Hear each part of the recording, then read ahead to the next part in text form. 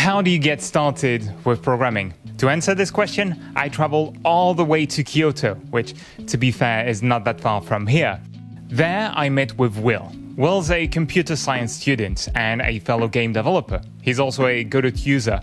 He's been learning programming, like all of you, so he's got a few insights to share in that regards. I didn't go all the way to Kyoto just for that. We could have just made a Skype call, but you would have missed on a handsome host and a few shots from an absolutely beautiful city. We're going to get on the topic, but first, say hi to Kyoto.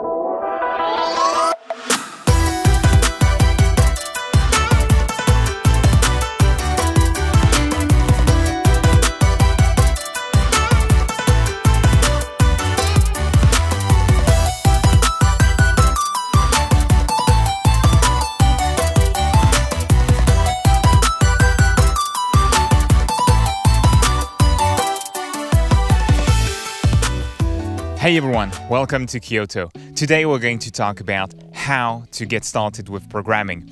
Not about which language, which technology to pick, because depending on your goals, there are many different paths you can take. I will recommend Python, and I explain why in a long article. But what's most important when you're getting started is learning how to take control of your computer, how to give it instructions, how to write code that other human beings can read or that your future self can understand, and learning how to build things. Not necessarily learning what to build or with which technology. So to get started, I recommend the Python programming language. Python is multi-platform. It allows you to create programs to take control of your computer.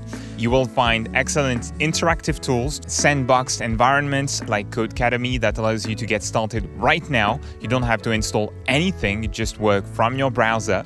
But more importantly, Python has a vivid community. A lot of people use it around the world, and you will find excellent resources compared to other programming languages like JavaScript, where the quality of tutorials is all over the place. Thanks to that, the style of tutorials and the way you write Python code is fairly consistent. People already came up with some of the best ways you can write Python for you, meaning it makes your learning journey much easier, because a lot of really popular programs that have lots of learning resources like Python, JavaScript, C++ and all, they are feature-packed. They evolve over time and they can do almost too many things for you, making them really hard to learn if you don't find proper guidance.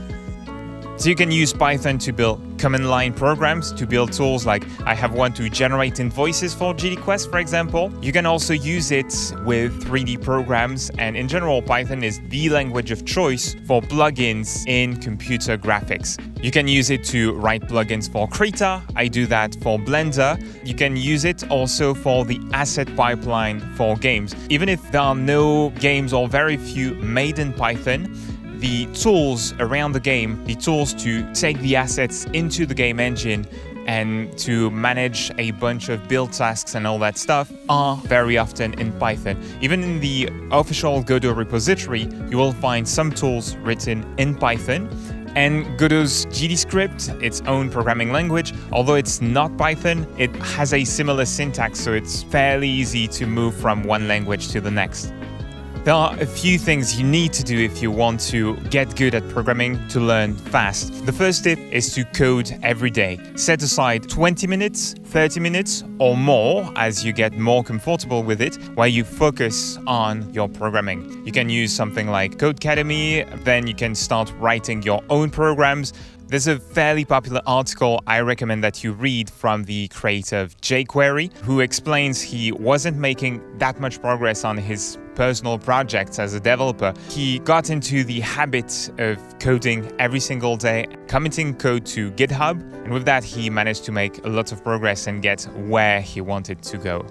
You may be wondering, why should I start with? You want to not focus on what to create, but how you create things.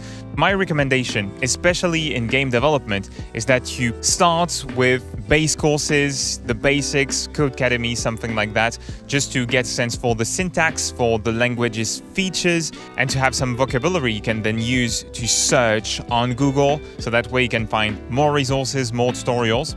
But once you've done that, my recommendation is pick something you want to do. Pick something you're motivated about, even if it's a bit big, because at first, when you don't have a lot of experience, you can't scope projects right. Some people will tell you to start with something simple, but you don't really know what's simple until you've written a bunch of programs. Pick something that you are interested in, and then you break it down. You break it down in the smallest components. Let's take an example with games. You want to make a platformer. You need to create levels, monsters, you want to have some UI maybe on the character, some score system and all. Take each of these components and make it a separate small project. The first thing should be, I want to have a character and I want it to move. No animation, nothing. Just want it to move, to collide with the ground, maybe with walls.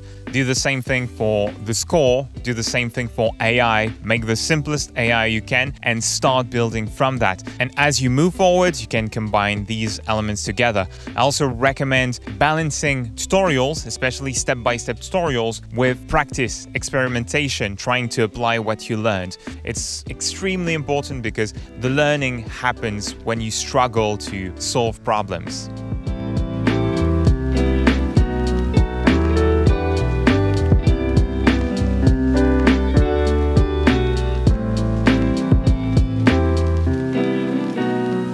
You want to stay accountable. This is something that works for me on GDQuest, like it made a big difference. You want other people to be able to check on your work, and for that you can upload your code to something like GitHub, where other people can check that. Post on social networks, be part of a community, and especially something like a Discord chat or a Slack channel, something where you can get in touch directly with other people every day. And peer programming, going to meetups, meeting in real life with other developers is also very important because you can ask them tips, you can see their progress. This will motivate you to keep working on your own project. If you can find a local event, a free code camp or a boot camp where you can just gather up with people, ask them questions, get some feedback on your work, and if you can get some of that warmth or the sense of community, this will really help you keep going. With the sense of community, you can also get pair programming, having someone to code with on a given project. And I highly recommend that, working with someone who's more experienced than you and who will give you tasks to work on and review your code. This is something you can get for free, along with great mentorship, contributing to open source projects. On GDQuest, anyone who contributes code, for example, I will personally review their code, give them some feedback, and try to help them write better code as well. By the way, there's some project coming related to game development that's open source as part of GDQuest. I'll keep you posted on that. In general, find an open source project that you're interested in, something you want to fix, something you want to add some new feature on. This can be a plugin for a program that you use. This can be a program in itself. Get in touch with the developers and start messing with the code. By reading code, you will get much better at understanding how programming works. By seeing how other people write code as well, you will learn a lot. The job of a developer is, well, it's said that you spend roughly 90% of the time reading code. When you use a game engine, for example, you have lots of tools, lots of classes, lots of methods that you have to read. You have to go through the documentation to understand how they work. Nothing's magical. Developers have to be very patient with that. That's part of your daily job. When you are working in a team, you get to read even more code because your work will interact with the work other developers in your team. Makes sense. You will have to read their code, they will have to read your code to use it. More importantly, you will have to read your own code you wrote 6 months ago, 1 year ago. You will do that a lot more than actually writing.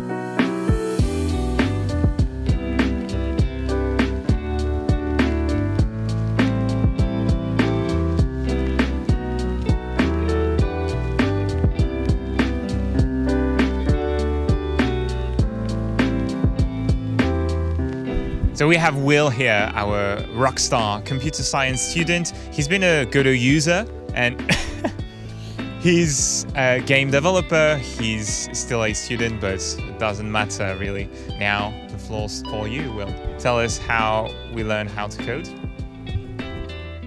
All right, now that the floor is mine, the first thing you need to do is destroy all your enemies, kill everyone in your path. Leave them no quarter. These are more general tips. They apply to coding just as well as they apply to any other topic. One of the most important things is to define success as low as possible. When you define success as creating an entire game, it's very easy to get demotivated and to lose.